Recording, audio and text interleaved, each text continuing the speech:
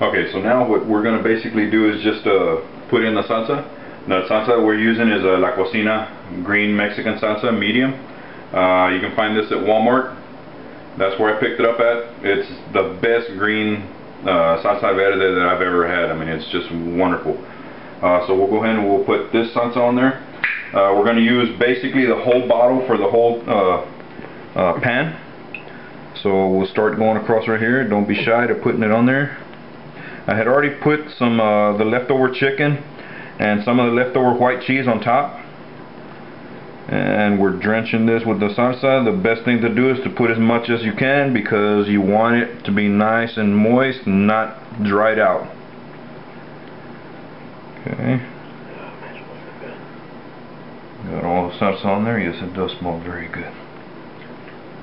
Alright, we got the salsa on there. Now what we're going to go ahead and do is put the cheese. And what we're using is finely shredded Kobe and Monterey Jack cheese. Great value, Walmart type. Cheapest chips, dude. Go with the cheap route. Don't need to get all fancy and everything. Unless you got the big bucks like Jif, you know. So we'll go ahead, and I'm using a whole bag to the whole tray.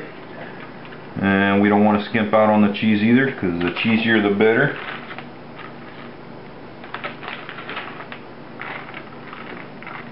Oh, that's looking good.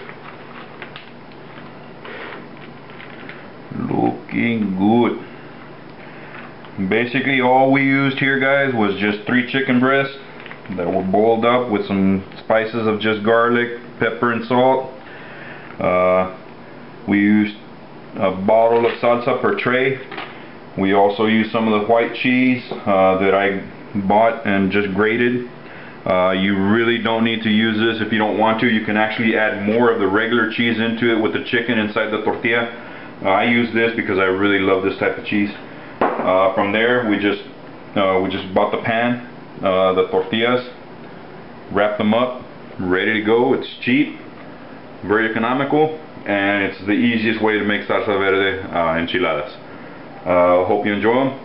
And we're going to go ahead and pop them into the oven right now, which is at preheating at 350 degrees. We're going to put them in for about 15 to 20 minutes, depending on how the cheese is. We want it nice and melted. And once we got that nice and melted, it'll be time to eat.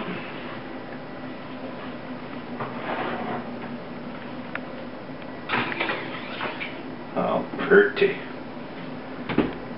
Alright, so that should be it, and I'll go ahead and I'll take some more pictures once they come out, and I hope you try it out and hope you enjoy it. Thank you.